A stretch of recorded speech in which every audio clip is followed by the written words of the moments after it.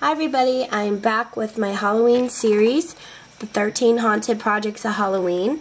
Today we are on number 5, and I thought we could make this really cute cauldron, witch's cauldron treat tote. That's what it looks like from the side, the back. This is very similar to, let me pull it out for you, the pumpkin treat tote that we made for the first one in the series, number 1. Except this one's made with circles, and when we cut off our piece, instead of putting it on the bottom, we're going to put it on the top. Okay, so it's kind of similar, but a little bit different measurements, and it's just put together a little differently. Okay, so I'm going to show you really quick what I used. I used my 4 1/4 scallop circle to create this for the potion bubbles, which I'll show you how to do. And then I ran it through with my polka dot embossing folder. Okay, let me set that aside. And then I used 3 different stamp sets for this one. The Trick or Treat one came from the Inkadinkadoo All Hallows Eve stamp set right here. And then the Witch's Broom came from this Graphic 45 stamp set. This one, I don't see a name, but it's the Happy Hauntings. Oh, I put it in backwards. I'm sorry. Let me flip that around. It's this one right here. And then this one is the Steampunk Spells from Graphic 45. I used the little Witch's Brew stamp here. I just colored them up a little bit.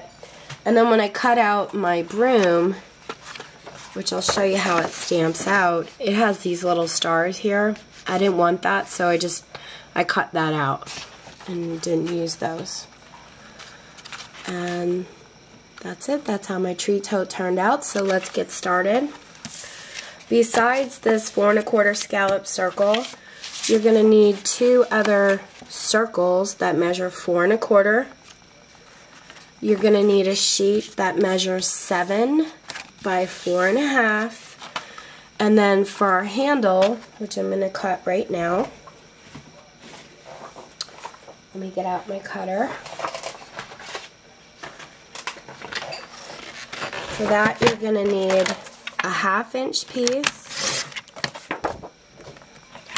by 6 inches. And we'll set the handle aside. And then once you get your 4 1/4 circles out, I pretty much put them together nice and tight. I lined them up in my cutter at the 3 1/2 inch mark and trimmed.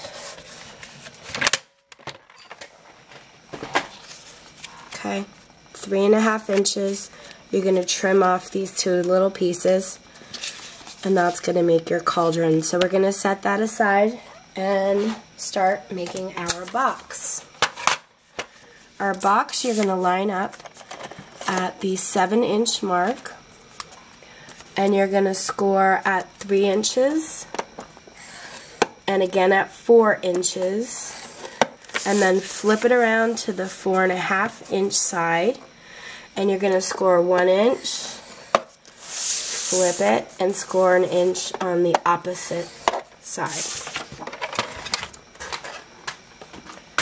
This one is assembled much like the pumpkin treat tote we made. Let's fold up our score lines.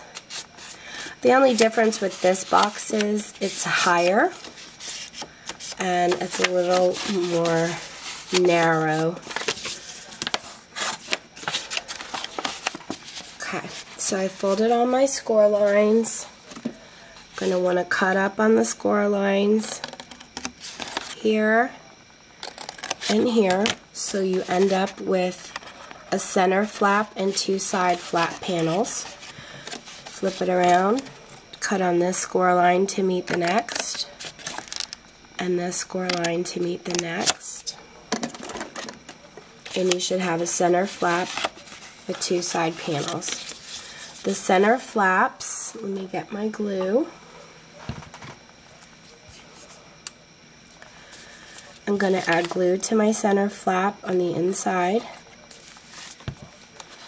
And I'm just going to take one of my flaps and meet it up with that one. And I'm going to do the same thing to this side. Glue. And fold this piece in to meet up. Okay, so you should have something that looks like that. Now I'm going to add glue to this flap and this flap.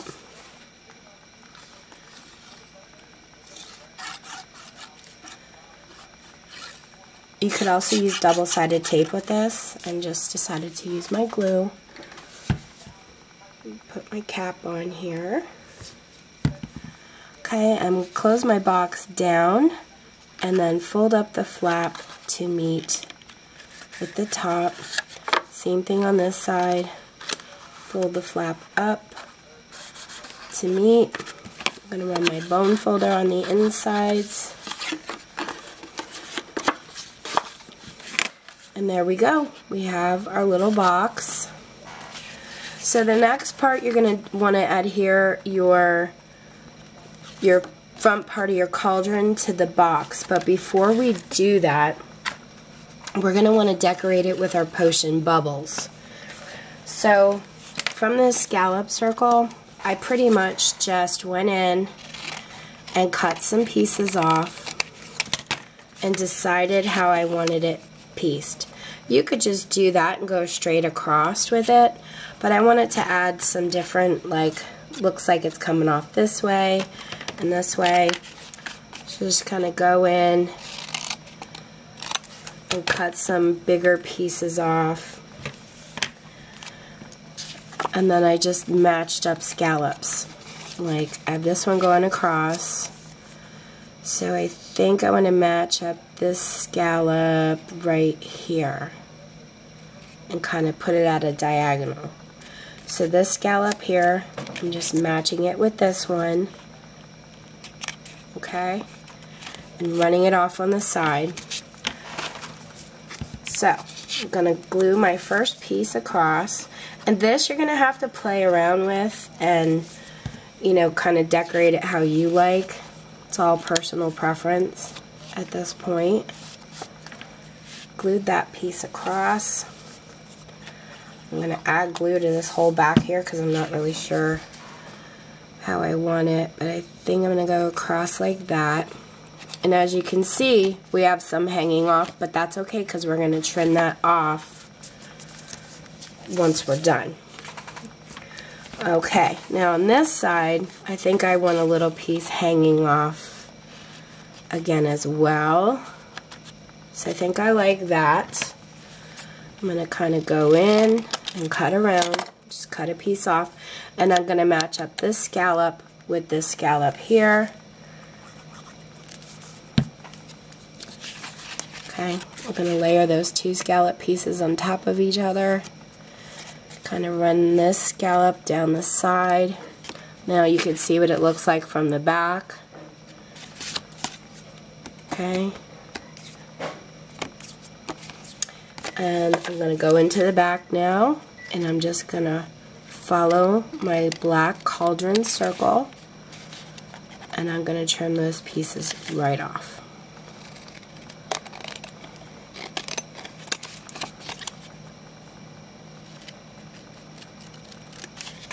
Okay, so I ended up with something that looks like this, and it's a little bit different than this one, and that's okay. It's what you want. And I'll save this for maybe my next cauldron box. Now at this point I want to ink it up with a little bit of black soot. So I went ahead and inked up my edges. And then I just kind of ran it in over my polka dots a little bit here and there. That aside, just like that. Now I'm going to want to butt it up against my box. So it's easier if you add glue to your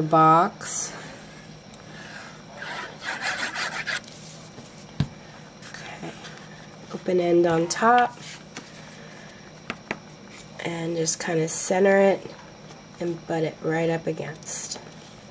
And then just wipe off those little pieces of glue there.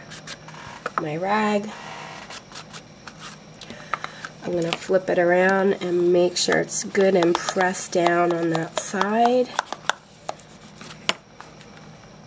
I'm turning around this way, and we're going to butt up this piece against the box here and make sure it's lined up with the cauldron piece in the front. So let's add more glue to our box.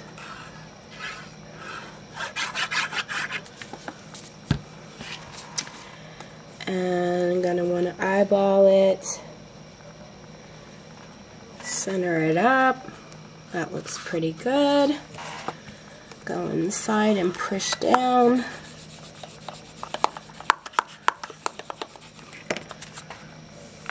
Okay, wipe off that little bit of glue there. That's it, that's our box. Now for the handle, I did this one a little differently. You could put it, let me put my glue on here for a second. You could put your handle from here to here if you wanted to. I didn't want to do that because this is a smaller treat box in here, as you can see, and I didn't want to be in the way going this way, so I put mine in the front. But you can put yours on however you'd like. You can put it on the outside of your box, on each side like here and here, or the inside, or you can do it like I did and do it on your front panel piece. So if you want to do it on your front panel piece, just add a little tiny bit of glue. Oh, first I ran my bone folder, kind of curled it a little bit, put a little bit of tiny glue there, and here right to the back of your front panel piece. So you can see there, right to the back area. I'm going to take this side, add a little bit of glue,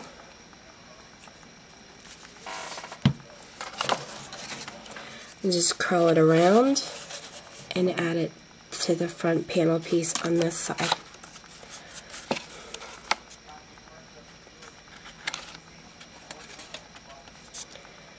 And that's it.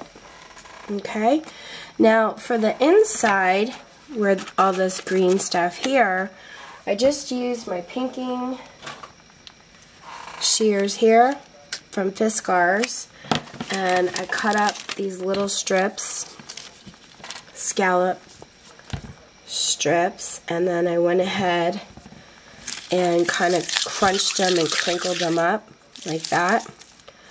Okay, just go through and cut them and crinkle them up, and I made a little bag of them here. So we're going to add those inside. You could put your treats inside, you know, little candies, whatever you want to do, and then pop on a couple of these on the top to make it look really cute.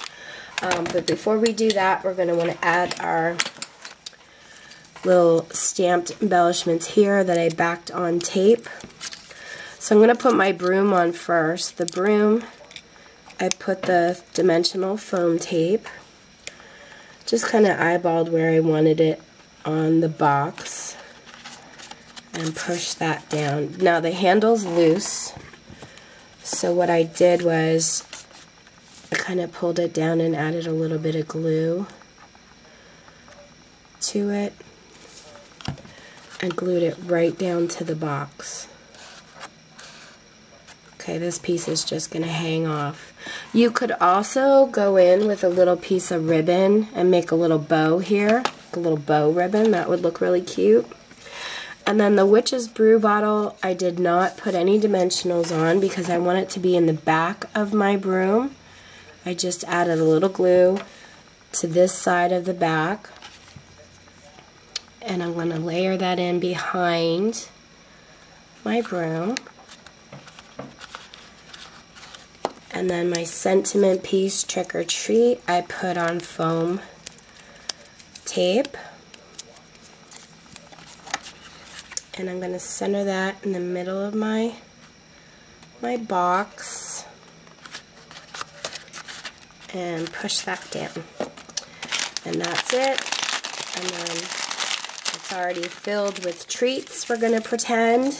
And I'm going to just stuff it full of my paper. Whoop. And I might add ribbons to these. I think these would be great for my craft show too. Bag them up like I did the pumpkin treat totes. And there you go. There's our Cauldron treat boxes, all finished. If you guys have any questions, let me know, and I hope you have fun decorating yours. Take care.